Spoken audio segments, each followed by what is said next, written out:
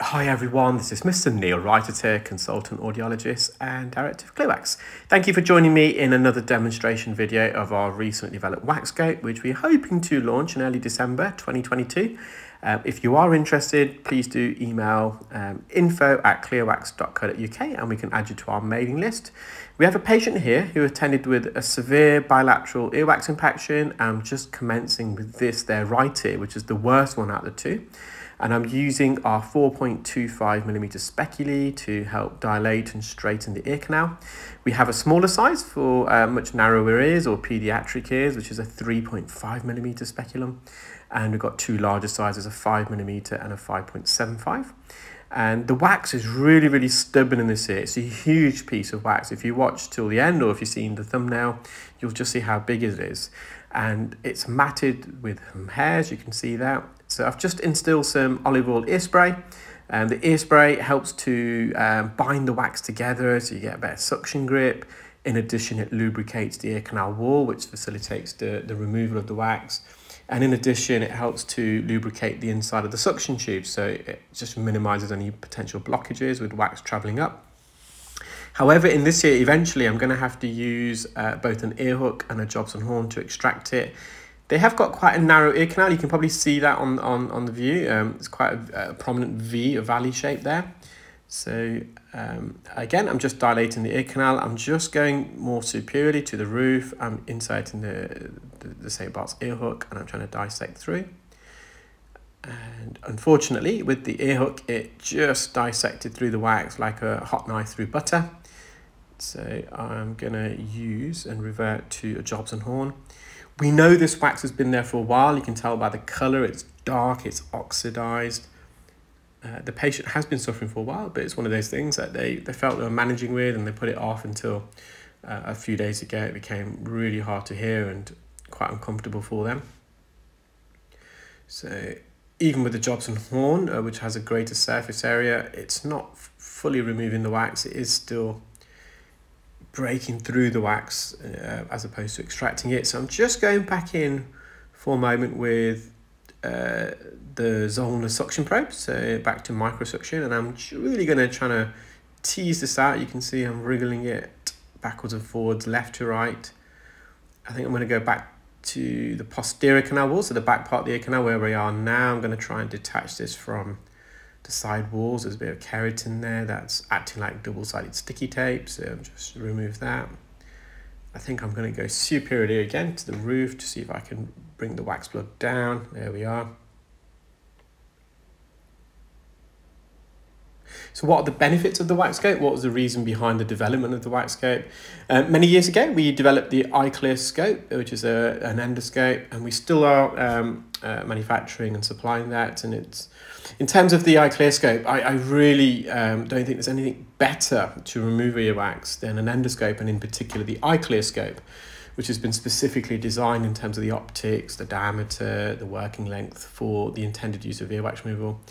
And we've been running training courses using the endoscope, the iClearScope, since 2015, and it became quite apparent almost straight away that some people are going to find it difficult to use the endoscope because it does require a lot of what we call bilateral integration, synchrony between your left and right hand.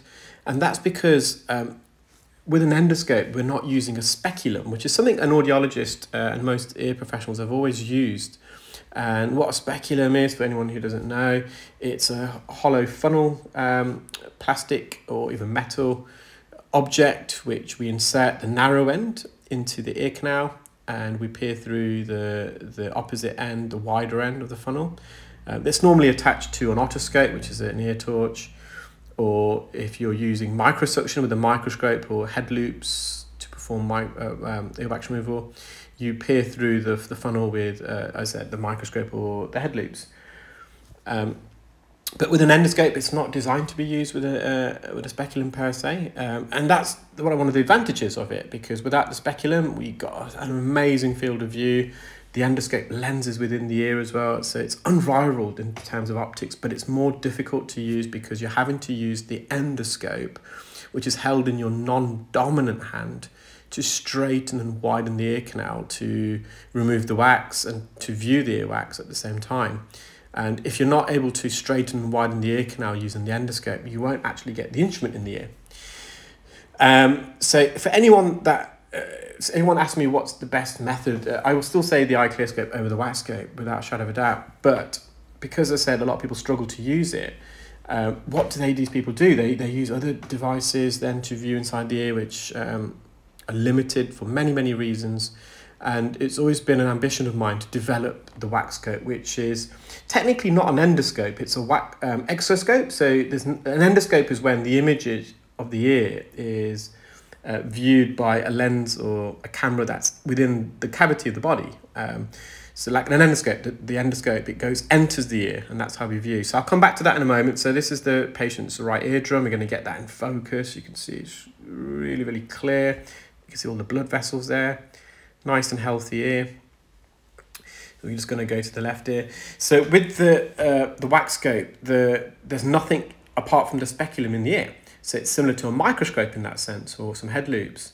So we kind of call that an exoscope or an otoscope if you like, but I would say it's more of an exoscope. And you've got the speculum attached, so the audiologist specialist, this is attached to the WAXscope itself, and that helps to stretch and widen the ear canal and to view the wax. And because of the speculum, it's a bit more, it's easier, it's more user-friendly, should I say. And the view, you can see, it's not like the iClearScope, where you can't compete with the iClearScope, as I mentioned, but it's a fantastic view. I put it on par with an operating microscope in terms of wax removal. So it's developed to be an accompaniment or the next best alternative to the iClearScope. I'm using the WAXscope many times now a day. I also find it's great with children, pediatrics, or patients who are not able to remain as still as you'd like. So the speculum helps to stabilize the ear whilst performing the procedure. So it has great advantages, and we're getting some great feedback from people who have visited the clinic, and also specialists who are invited as part of the focus group during its development.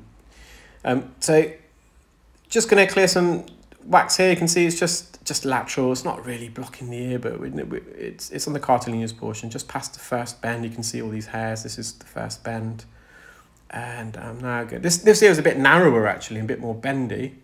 So I'm going to go in. I'm going to put the speculum in. You can see a bit of keratin on the left hand side. I'm going to leave that. I'm going to stretch the ear wide open, straighten it.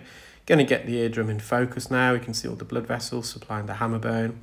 That's all the wax we removed from both ears. You can see it's a tremendous amount. The patient was over the moon. You can see just how dark it was as well, so it's been oxidized.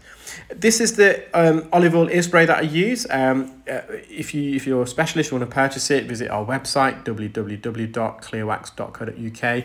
Select sign in, register as a professional, which gives you access to our trade shop and trade prices. But also we sell it to the members of the public as well. Visit our website, www.clearwax.co.uk. We only ship to the UK, and you can use the drops on a regular basis to help try and soften wax and remove it. If that's not successful, of course, you need to see a specialist. And again, if you are interested in the WAXscope, please feel free to email info@clearwax.co.uk, and we should add you to our mailing list. Thank you, bye.